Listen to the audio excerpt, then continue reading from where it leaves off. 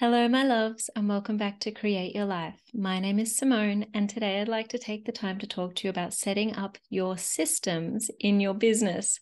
So, the reason why this is super important is because you're only one person and you only have a certain amount of hours in the day. So, if you can start to systemize some of the tasks, it will give you back your time. Systemizing and outsourcing the things that are integral to your business, but not the best use of your time is one of the smartest things you could do to help yourself and your business to grow and expand.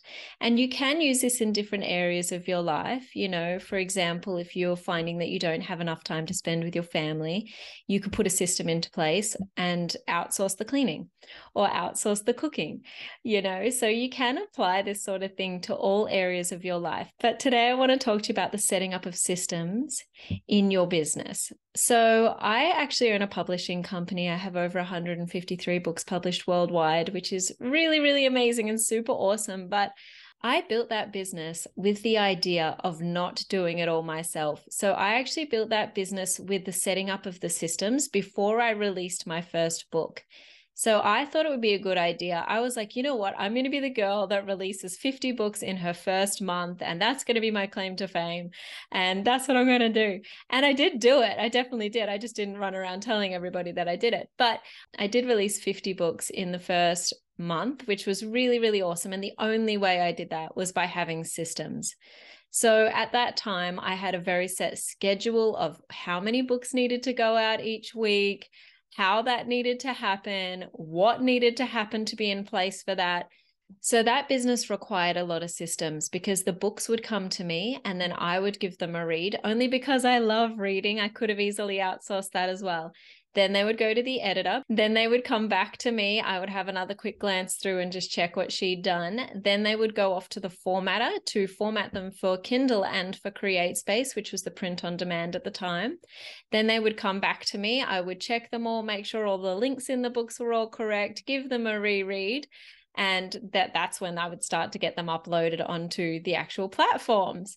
At the same time that this was happening, covers needed to be designed, descriptions needed to be written, links needed to be created. It was a very big sort of production, if that makes sense. There was a lot of moving parts because I'm not a graphic designer. I'm not great at designing covers, especially back then. I wasn't very good at that, but I could do the research on what sort of cover I thought would work.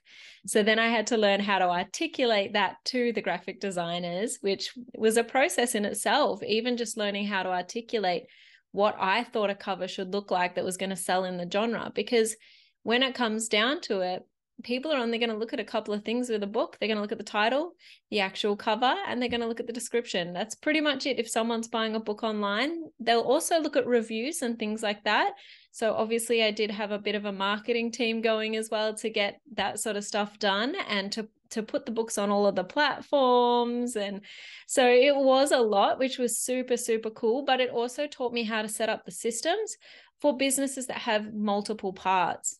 But in a $50 million business that I worked in here in Australia, I also did work very closely with the systems development manager for that company, which had over 200 staff in multiple locations around Australia, running multiple projects. So systems is something that I really love and I see so much value in, and I see it as something that can really help you grow and expand in a way that you just can't possibly do it if you're by yourself, because you literally just don't have the amount of hours sometimes to do everything that you need or want to do, or that's even in alignment or in your wheelhouse of things that you're actually good at. So systems is amazing. So where would I start with systems? So the very first thing I would do is think about the business and just get a general idea for the sort of things that you can outsource. And I would be looking at the things that take you time, aren't in your wheelhouse, and that you don't enjoy. So if something's taking you a lot of time, but it's easy to outsource. So for example, if you were doing little carousels for Instagram, and so first you write the carousel, and then you've got to go into Canva and create the carousel, and then you've got to export it, and then you've got to upload it, and then you've got to write the social media post that goes with it. essentially there's a lot of little processes in there, but you might decide that you want to outsource the Canva part. So you write it all, then you send it to someone to do the actual graphics for it, and then you check it all and write the post and upload. So little things like that, and just knowing what you're good at and what you enjoy and what you can spend time on, I think is definitely a big thing. And I also think that when you're putting systems into place, knowing what you can batch or chunk together at the same time is also amazing. So for example, if I was going to write a carousel post, we'll just use that as an example. I wouldn't write one post and send that off to the designer to make. I would potentially write 10 of them. Say you have one carousel going a week.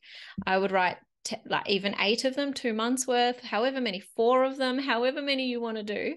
But if you know what your subject matter is, you should be able to sit down and potentially just, spend a couple of hours and write those posts into an Excel document or whatever you use, numbers. And then once you've got like your few batch, like your 8 to 10 that you've written, you can send them off to the person to create them. Now, there's 2 reasons why this is a good idea for a start, and I'm totally off the track of systems. But anyway, there's a few reasons why this is good for a start, is because once you actually sit down and start writing the first 1 or 2 posts or carousels, by the time you get to the end of those first 2, maybe 3, you're in the zone of writing that style of content. So it's going to be a lot easier for you to keep going with writing those, because you've already built up some momentum there, because you've already done 2 or 3. So the reason why that's a good idea is because it actually keeps you in flow of what you're already doing. And then you can outsource it to your person. Now, what I would do is, to create this system, is I would get something like Dropbox or Google Drive, something like that, where you can share things. And I would create a folder called training for a start. And in that folder, I would have those little tasks that I'm outsourcing for my staff. So the first thing I would do is probably have a video about Canva and what your brand guidelines are, how they can access your templates, how they can adjust your templates, where they can find your photos, where they can refer to for other information if they need it, and do a video that just explains how you use Canva so that they understand how to locate things and how to do it. And most of the time they probably won't need that, but it's still nice to have it there. The next thing I would do is then create the template or the idea that you've got for what these carousel posts are going to look like, and sit down and create 2 or 3 of these posts, and then create a video showing how you went and did that, so that your staff member can refer back to this video and see exactly what you did to create that type of content. Now, from there, what you can do is you can use another piece of software if you want to. Just on a side note, I would record those videos with Loom. Loom is a screen sharing application that you can use to record yourself and your screen so they can see you as well. And I would record that with Loom. Then you can get it transcribed if you want to. There's other things that you can use to get that video transcribed so it's written as well. And then that way you've got a video and a write-up of how to do that particular task. I would then also set up a spreadsheet that of some kind, doesn't matter where you do it, but just a spreadsheet that actually says what training is available, so that if a staff member has got questions about something, they can refer to the spreadsheet and see if there's actually a training on that task in the first place. So they can go onto the spreadsheet and see how Canva works as a training, and then how we do carousels as another training, so that your staff members can go and check this stuff out without actually having to ask you about it first. Because you might find that the same questions will come up from different people when you're outsourcing. So you might find it easy to do little trainings on the same questions that keep popping up. So there'll be lots of little things that you can add into your training folder, which will really save you time later on.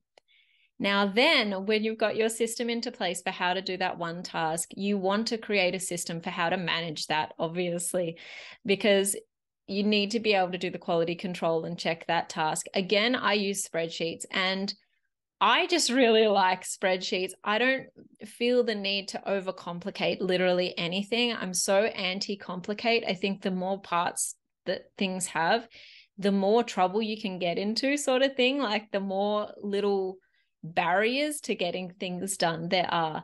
So even when I worked for that company, the $50 million one with more than 200 staff all over Australia, even they just worked off Microsoft Word and Excel.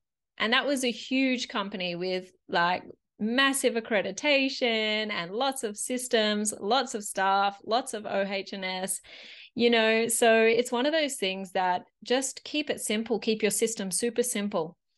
Just keep it very, very simple so that people can follow it.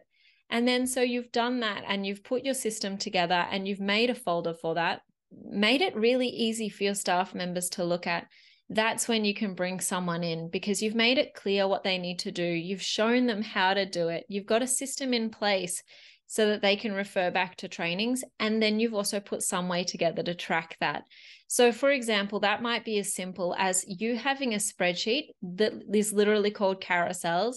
And one tab might be write carousel and you just tick that when it's done. The next one might be outsource and you tick that when you do that. The next one might be check outsourced. So once it's done, you can go back and check it and you know it's done. And then the next one might be write post and then upload and share. So something super simple. You don't even need to have that many columns, or you can have as many as you want, but I would just keep it super simple. Like I wouldn't go overcomplicating things, but getting those simple systems into place in your business makes a massive difference. And that can be done in so many ways. With the book publishing business, I had systems in place for everyone, for the editor, for the formatters, for the graphic designers. Everyone had systems because it was too hard for me to run something so big in terms of 50 books in the first month without having the systems in place where I could just look at something and see where things were at. And the same thing with like podcasting. If you're going to outsource your actual podcast audio development, or your social media, as mentioned, your videos, if you're video editing, that sort of thing, you can have systems around messaging people or doing engagement strategies. You can have systems around social media management. Literally, the sky is the limit on how you want to apply systems to your business. But I would highly, highly recommend having a think about what sort of things you can outsource and systemize if you're finding that you don't have enough time to get everything done. Now, obviously, there are some things here that are going to be dependent on money and like finances. You don't necessarily want to be outsourcing when you're not making an income or you can't cover the expenses. But when you are, definitely start outsourcing some of the stuff that takes your time and isn't something that you enjoy. Now, if it's something you enjoy and you would do it anyway, like for free, like you love it, maybe don't outsource that one because that's the things you want to do. The things that are lighting your soul on fire is why you started a business in the first place. So maybe don't outsource those things, but definitely have a look at the systems you can put into place to outsource other things that you don't enjoy. And I'm not saying that any of those system softwares are bad. You are more than welcome to use them. I've used things like Asana, Trello before, all of that sort of stuff that will help the team stay on track. And it can be super handy if that's what's easiest for you and your team. So what I would do is I would try different things out and find what works for you. I know for me, super simple works best for me, but a spreadsheet's not pretty to look at. So you might be someone that can't think of anything worse than looking at a spreadsheet, in which case something like Asana or Trello might be better for you because it's more engaging to look at and it might help you in that way because you can just refer to it and see where your staff are at and that sort of thing. So when it comes to systems and development of that sort of thing in your business, what I would really do is just have a play around with what works for you and give something a good month. So if you try out a software and the first week you literally hate it and you're still learning it, don't count that. Once you've figured out how to use something, then allow 3 to 4 weeks to really try it out and test it and see what you think of it once you're actually in a routine, because it'll take you 2 weeks to get into a routine of using it once you even know how to use it properly. So try it out, but don't also get stuck in something that's not working. I think 3 to 4 weeks is a good amount of time to see if something's going to work for you. And if it doesn't, then let it go, try something else. I think that getting stuck in something for 6 months or 12 months that's not working is not going to be ideal. So have a play with it and enjoy it. Personally, I find systems really fun to set up because you are creating. It is a creative thing to set up the systems, and it's it's like a puzzle. You're problem solving the easiest ways for your teams to do things. If there's an easier way to do it that's going to make it easier for someone else to replicate what you want, then find it and do it, and look at it as like you're putting together the puzzle of your business. Like, it's such a beautiful creative thing to do. So for me, I really enjoy that side of it as well, because of the fact that I feel like it's creative. So even learning to just shift your perceptions on it and see if you can just find a way to make that process a little bit fun for yourself will also help a lot as well. Anyway, I really hope you guys have enjoyed this episode. It's a little bit more businessy today, a little bit less on the spiritual side. I hope you guys have enjoyed it. I hope you guys have got a lot of value out of it, and I really look forward to talking to you guys again soon.